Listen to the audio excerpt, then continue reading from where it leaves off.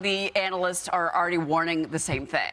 Slow-moving train wreck. The economy is not doing well, so people can't renew those loans? Or is it that people just don't need these buildings anymore because so many people are working from home? Yeah, right. And he mentioned the D word, depression. Yeah. So how is this, so this affects commercial banking, but then how does it affect, because everybody, the whole economy? What he's saying is he's worried about more bank failures. Yeah. And that you're going to get more of these run on the banks, like we saw with Silicon Valley Bank or with Signature Bank, for example. Yeah. So, look, that's the fear. That is the warning. Doesn't mean it's going to come true, but more